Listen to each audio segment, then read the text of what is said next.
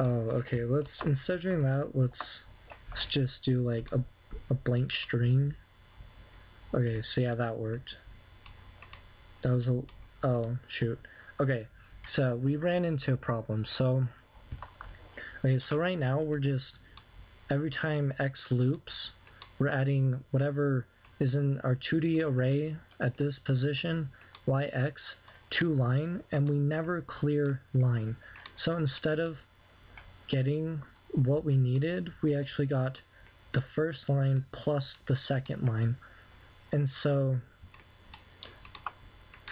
after every time you print line, you're going to want to set line equal to a blank string, just like that.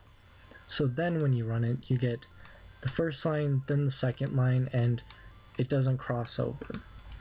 And so that's how you would print a 2D array, or something similar to that. You'd use loops and whatnot. You can also do it with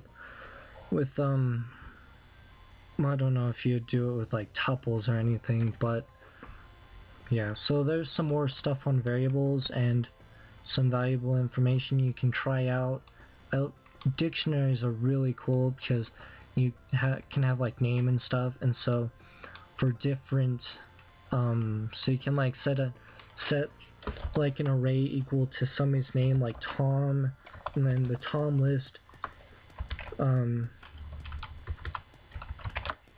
holds Tom's name,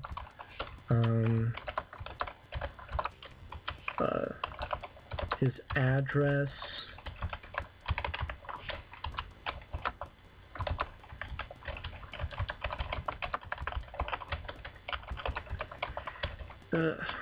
street, and just a whole bunch of stuff, and like his age.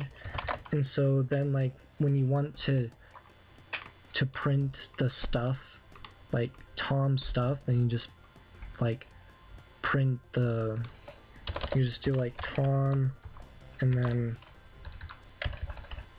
then you'd ask for his address, and then it'd print out his address, whatever his address was. So dictionaries are really cool. I love dictionaries. They're very useful. And I never really use tuples, because usually when I have a list, I always change whatever is in that list, more than likely. So I've never really messed around with them, but I'm sure there's some cases where you'd want to keep all your information static. So yeah, just mess around with that stuff. Maybe add some of the stuff to your calculator or something. I don't know. So yeah, that's it for this video. Please like and subscribe if you haven't already. Again, please give me some input so I know you're liking the videos and watching the videos and following along and stuff. It really helps me want to make more videos, because I'm kind of getting bummed out about this, because I know some of you are watching, but I'm not getting any input back, so I don't know if you guys actually like them.